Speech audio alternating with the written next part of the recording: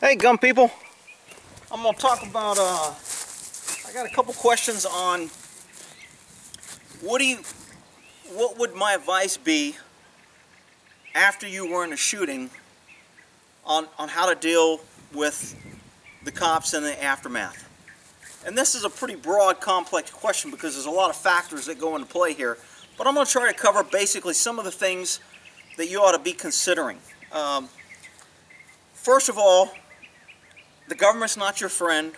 I don't care how good or wherever you're at, how good the DA, whether you vote, whatever. If the facts come out that you did something wrong, they're going to charge you no matter who you are. And if the facts come out that you didn't do anything wrong, they're going to look to see if there's any reason they could charge you. So a shooting is a critical encounter. It's usually a life-threatening event. You need to make sure and express. The biggest thing that get people in trouble after shooting is their mouth, their statement, what they say. Even for cops, after a shooting, you shoot a guy, first cop comes up, his mic's on, you don't know your mic's on, you go, that son of a bitch pulled a gun on me, I put a bullet in his ass, he's dead now. Man, you've just made your life very, very difficult. So, understanding that the first thing you want to do is think before, plan, and realize after you're in a shooting, you're going to be amped up. You're going to be in fight or flight. Your blood pressure's going to be up. Your heart rate's going to be up. You're going to have auditory exclusion. You're not going to be thinking right. Your primitive brain, that fight or flight, really understanding fight or flight will help prepare you. It gets you in that brain, long-term memory, what you're saying. You're not thinking about long-term survival in a fight or flight. You're thinking at an immediate. So, controlling that. Cops, when we get in high-risk situations, shootings, etc., you have to calm yourself. Concentrate on your breathing. Be able to take in and count to 4. 1, 2, 3, 4. Breathe in. Exhale. 1, 2, 3, 4. Doing that for a minute will slow your heart rate down. It'll slow down that fight or flight process. It will get you to thinking. Unfortunately, a minute after shooting is a very long time because you're going in fast motion, things are going in slow motion, your whole life just went before your eyes. You think you're going to die. Now there's a guy dead either in your house, on your floor, wherever you killed him, and now the cops are coming and everybody's pointing guns at you, telling you to drop your gun, and you're like, hey, I'm the good guy. I was defending my... Shut up, put your hands up, get on the ground. And you're handcuffed, you think you're going to jail, you're scared. The cops come in, they start questioning you, and you're like, maybe if I just tell the truth and be honest, I'll be okay. Bad advice. Okay? You want to keep your mouth shut. Nothing good. I've got another video why you should never talk to the cops. And if you go on my page, I'll put a link on a page. I'll click to this video where this attorney explains why you should never talk to the cops. Great education. Okay? Anybody that ever has an attorney, what's the first thing the cops tell them? Invoke your right to remain silent. Don't give a statement. Be quiet. That's what they tell you. Now, unfortunately, if you get in a shooting, you kill somebody, and you don't say anything, and you just invoke your right to remain silent, the cops are going to come to the conclusion, they're going to call the DA, they're going to call the supervisor and say, hey man, guy's dead, guy's got a gun, but he won't tell us what happened, so, we got no choice, we got to arrest him for homicide, since he won't talk, because we don't know, till we find out. So then you end up going to jail for not saying a statement. You may end up going to jail anyway. So, there's a fine line between cooperating and giving a minimal statement and requesting counsel versus just, hey, I'm here to help, whatever you need, I'm going to be honest with the cops, I'm going to tell you everything you want to know, just ask me questions, I'm a good citizen, I got nothing to hide. Man, that's a bad approach. Our system is not based on rewarding honesty. Our system is based on dishonesty, what we can prove, how you can prove it. That's our whole system. It's all adversarial. There's no benefit whatsoever. You get no reduced sentence for being honest. You get no less time. You get no less charges. If two guys commit the same crime and one guy goes, man, I'm sorry, I did it, I confess, I did everything. The other guy goes, screw you, I ain't giving a statement. They both get the same time. Absolutely no benefit to being cooperative with the police. Okay? Now, with that said, you can help yourself by giving a proper statement. a statement that puts in your frame of mind, minimal, your fear of your life or your fear of your safety or the safety of others. Okay? I thought I was going to die. I can't believe this guy made me shoot him because if I didn't, I would be dead. I was in fear of my life. I was scared to death. I thought I was going to die. I thought I was dead. I can't believe I had to shoot this guy. I thought I was dead. The more you can get out that you thought you were going to die, and that you were fearful of dying, and that you were fearful of your life or the life of others, that moves you further into justified homicide. Because pretty much, I mean, Texas is a little different. You can protect your property, but there's still some kind of iffy things on property. I can't shoot a guy in the daytime if he comes out here, gets on my bike, and rides off. Technically, the letter of the law says if I don't think I'm getting my property back, I can shoot him. But I don't think that's going to be ruled a good shooting if a guy takes your bicycle and rides off. Okay? Now, if he takes your $4,000 extra special airweight bike system that you can't replace, maybe you're a little bit more justified. But at night, if he comes in, he's in your garage and he's trying to steal your bike, you can shoot him, no questions asked, period. He's stealing your property, he's on your property at night. Fear is presumed, you're protecting your property and your life. Hey, you're good to go. But even then, there's going to be questions. If you come out and you shoot somebody illegally, a guy kicks in your door and comes in your house with a gun and says, I'm going to kill everybody in this house, and you shoot him, that's a perfect justified shooting. But if the cops come and you go, yeah, I'm glad he picked my house. I got these new special rounds and I got this new gun that I've been wanting to try out. Man, I'm so happy he picked my house because I got to try it out. And man, I got it. He paid the price. I showed him. That's not a good statement. That's very easy for a prosecution to say, you really weren't in fear of your life. Maybe you could have done something else besides shooting. Maybe shooting him wasn't your only choice if you weren't that scared. If you had all this power and you knew you killed him, maybe you could have challenged him and asked him to drop a gun or you're going to shoot him before you shot him. So you get into all these if, and, buts, and coconuts, and that's where the problem lies with giving a statement. Because anything you say can be construed, misconstrued, or used against you. So the less you say, the better, and the more you demonstrate fear and scared that you were going to die and that you were forced and you had no other choice and you just had to do this to save your life, the better you're going to be. So is there a perfect statement to give when you're in a shooting? I don't know. I think the thing about invoking your right to remain silent, okay, our Fifth Amendment right to remain silent and not incriminate ourselves. A lot of people look at only crooks do that. But every lawyer in the world does that. Well, that's not a good example because most lawyers are crooks. But lawyers will all tell you to invoke your right, no matter who it is. If you have a prosecutor or a DA get involved in something, he's being a lawyer, first thing he's going to do is go, hey man, I need to consult with counsel. I don't want to make a statement until I consult with counsel. Why? Because it's smart. Because you're going to be in a better frame of mind. You're going to have somebody on the outside that's going to be looking out for your interests without the emotional connection of you, without the emotion of you just shooting somebody and using deadly force, you know, maybe once in your life, and now your whole life's flashing in front of you, and you've got to worry about civil suits and prosecution, and, you know, is a family going to sue, and, you know, is the guy going to live, and is he going to sue you? So there's all kind of problems with using deadly force. But the question was, hey, can you go over kind of what you should say if you're in a deadly force situation so you don't get in trouble? Man, I mean, the best advice I could give is I don't want to make a statement until I talk to counsel.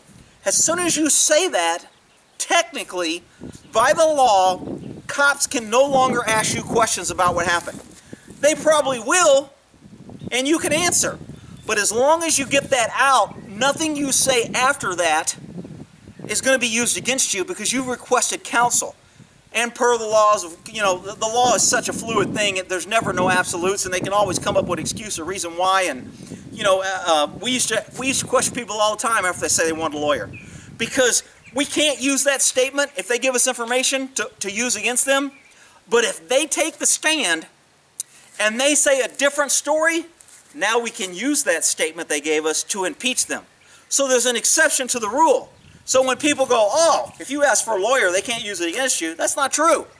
There's an exception that we can get it in the back door if you take the stand. So guess what? If you give a statement, now you can't take the stand because we can ask you, the lawyer can ask you all the questions on that statement. If you give one answer that's different, now we can get that statement in and saying, were you lying then or are you lying now? So giving a statement hurts you.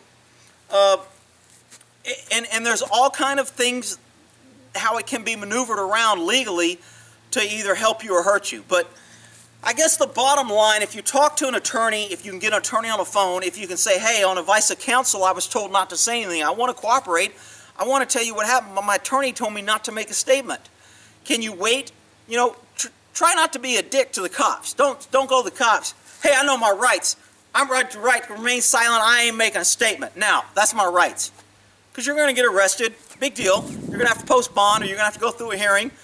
I mean, you just may have to accept that fact that you're going to do that and go through that and not make a statement. Ideally, that's probably the best thing you could do. Because then an attorney's going to come and talk to you. You're going to get an attorney. An attorney's going to go over your statement. He's going to make sure when you've got a clear mind.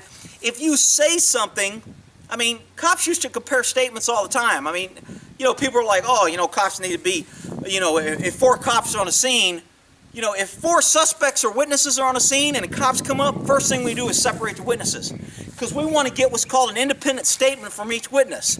That way we can get a better picture on whether they're all telling the truth if all their statements are pretty much the same. Well, they don't do that with cops. I mean, when we do a warrant or something, all the cops read each other's statements and it's like, hey man, you put in here that this happened. I don't remember that, blah, blah. Oh yeah, don't you remember? Oh yeah, that's right, it did happen. So now my statement's I'm either gonna add that or I'm gonna correct my statement. Now people are gonna go, oh, that's lying, that's illegal. Well, it's not, we're not doing it to conceal the truth. We're doing it so when we go to court, the defense attorney can't say, well, you said this happened and he said this happened. One of you's lying. Which one of you are lying? When neither one of you are lying. There was just a lot going on and you might have got the facts or you forgot something and you saw it. I mean, sometimes it'll be like, hey, you know what? I didn't see that. I'm not putting that in my statement. Okay. But when you talk about it and you kind of say, and then something jogs your memory and you're like, oh yeah, that's when so-and-so tripped over the gun and we told him to watch his feet. Oh yeah, now I remember. And then you refresh your recollection on that and you make your statement. And then when it goes to court, it'll look the same. When a DA reviews police reports and he sees something that's inconsistent, he will go back and go, hey, which one of you guys is right? Correct your statement, do an amendment, or what's going on here? And then the cops will go, hey man, do you remember? I don't know, man. Yeah, I thought I was right. Well, I'll just take it out. Okay, take it out, whatever. So, you know, people, it can be easy to, you know, and that can be used for the bad way too. If you've got crooked cops and crooked DAs will sometimes, I've been asked by DAs to take stuff out. Hey man, can you take out that she was on the influence of cocaine? Because that makes, I like her statement and I want to use it. But if you say she's on the influence, it's not going to hold as much weight. So can you take that out? No, I ain't taking it out. Now other cops would say, yeah, I'll take it out, I don't care. You know, if they don't ask and they don't know, you know, omission of the truth is a lie. So I don't like that. Some cops are okay with it. Some DAs are okay with it. Some DAs will say, no, I don't want you taken out. We'll play the hand we're dealt and we'll move on. And I like those DAs because I'm that kind of cop, okay? We do what we need to do and we just tell the truth and we let chips fall. And if a guy gets away, he gets away. Tough luck. Okay, but I'm not going to start compromising and guessing and tricking and getting caught up in lies and changing and hiding and doing all that crap just to get a conviction. Well, not everybody's like that. So when you, depending on the cop that arrives on scene, if you're in a small town to where they've never had anybody killed, they may not know what to do. So default might be, you know what, we got to arrest a guy, take his gun, get him downtown and let's book him and we'll deal with it from there. That may be their policy. So even if you give a statement cooperative, they may still arrest you. So is there a right statement? Like I said, you don't want to say anything that gives the impression that you were not fearful of your life, that you weren't scared, that you're not worried about this, the guy got what he deserved, yeah, I'm tough and bad and all that. Even though you may feel that and think that, you don't want to give a statement like that because that's going to be used against you. Any statement you make that shows you were in fear of your life, that shows that you this was a high-risk situation, that the guy had a gun and it looked like a cannon, and I remember when he pointed at me, the barrel looked this big, and I thought for sure I was dead. I can't believe I got a shot off before he killed me. I didn't know the gun wasn't loaded. When I saw that knife, the blade looked this big. I don't care if it was this big. He pulled that knife, said he's gonna cut my throat. I saw this big knife. I shot him, and I was in fear of my life. I thought he was gonna stab me. If he'd have stabbed me, he could have got my gun. If he got my gun, he could have shot and killed me. Cops are always saying, hey man, I shot the guy because if he got my gun, he's going to kill me. So there's no reason a citizen can't say, hey, if he kills me or hurts me or knocks me down, knocks me out, and he gets my gun, he could use that gun to kill me. So if you're trying to knock me out and make me incapacitated, then you're probably going to get shot, because I don't want you getting my gun and shooting me. But it's very difficult to, I don't think you call any lawyer and say, hey, what's the best statement to make? I have a feeling if you call a lawyer, they're going to say the best statement to make is no statement. Request counsel and keep your mouth shut. That doesn't always go over well. So, what's the best statement? I don't know. If I made it more confusing than it was, then that's probably a good thing, because it's not simple and there's no right answer. And it'd be nice if there was a right answer. And most lawyers, I think, are going to tell you the right answer: request counsel and don't make a statement. Unfortunately, cops look at that kind of. DAs look at that kind of iffy. Cops look at it as iffy. If this guy was a good guy, why wouldn't he tell us? Why doesn't he give us a statement so we can help him? We don't want to, if I was a cop there and I'd be like, dude, man, I don't want to arrest you, so if you tell me that you were in fear of your life, maybe we can make this justifiable homicide and I don't have to arrest you. And then the guy goes, oh, okay, but I wasn't really scared. Oh, shit, now you just gave me a statement that I got to take down, and you just said you weren't really scared. And and I've tried to talk legit citizens into saying the right thing. I've gone to houses before and saying, hey, you called us. Once we come in, we have to take action. Do you really want us involved? And someone would say, yeah, I want you to come in because I'm tired of this shit. Then when we arrest the husband, wife, kid, or whatever, they're like, we didn't want you to arrest him. We just wanted you to talk to him. We didn't know you were going to arrest him. Well, too late. You got us involved. That's why I told you at the front door, you sure you want us involved? Because if we're here, there's certain things that we're going to have to do. So when you talk to the cops and you say something, you may not know what you're saying, but there's certain things that they're going to have to do depending on what you said. So I'm not sure if I answered that question or not. I'll put a link to why you should never talk to the cops in there. I also will put a link to, there's a website here in Texas. It's called Texas Law Shield, that you can pay them once a year to have an attorney on retainer, and if you're involved in any shooting where you're lawfully authorized to have your gun, they'll give you free representation for the entire gun incident. So I keep their card in my pocket. I have them on speed dial, and if I'm ever in a shooting, they're the person I call after I dial 911. I might call them before I dial 911, and they'll be using that. Why did you call your attorney before you dialed 911? You know what? Because I've been in the legal system. I know how it works. And I know that this thing is just starting. It's not over. So it is what it is. I'll put a couple links, and hopefully that helped or give you an idea on kind of what direction to head if you're involved in a shooting. I'll end that there.